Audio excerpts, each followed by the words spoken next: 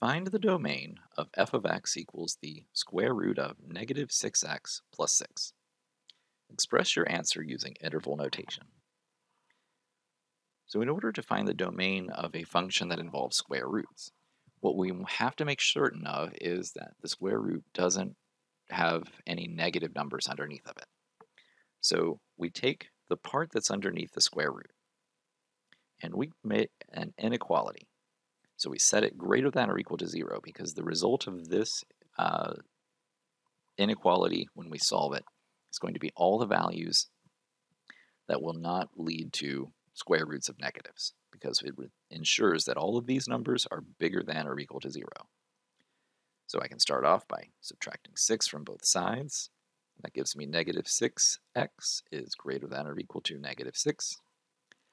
And then if I divide both sides by negative 6, I have to be careful because that flips the inequality sign. So it becomes less than or equal to 1.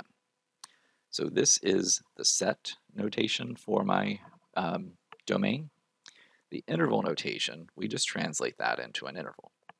So if I have all the values that are less than or equal to 1, that's all the values from negative infinity to 1, but including the 1.